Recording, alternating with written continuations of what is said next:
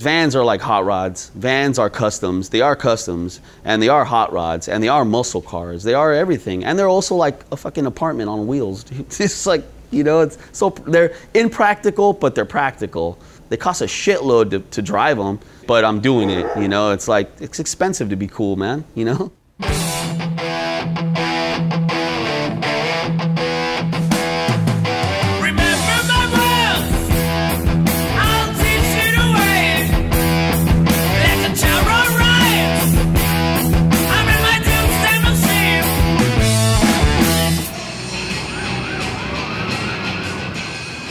I normally don't describe the Vandoleros to anybody. I just ask them to hang out, just come out and hang out, and then it pretty much kind of takes its own course from there.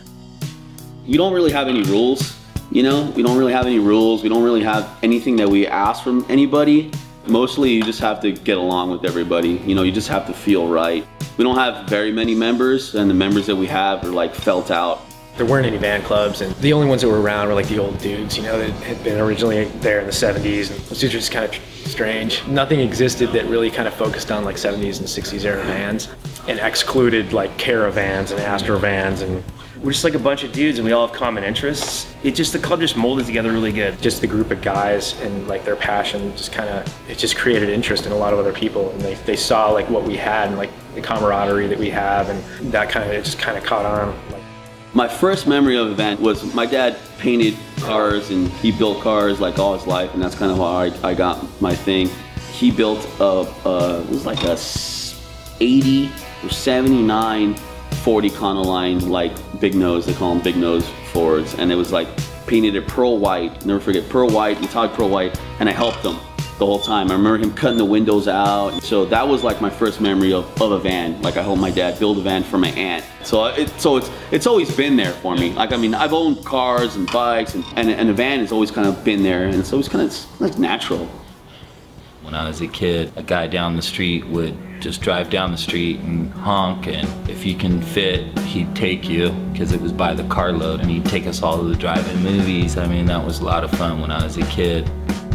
I bought my first van as a means of transportation that would haul my surfboards, haul my music equipment. It was cheap, and it served a purpose.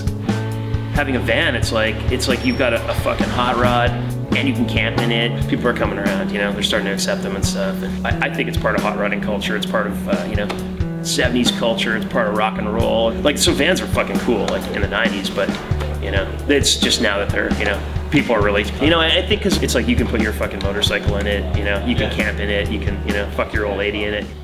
A lot of us in the club, we have a history in like the hot rod world or in the car culture world. And I think that if they're coming back into popularity, I think it's because people are tired of the street rod.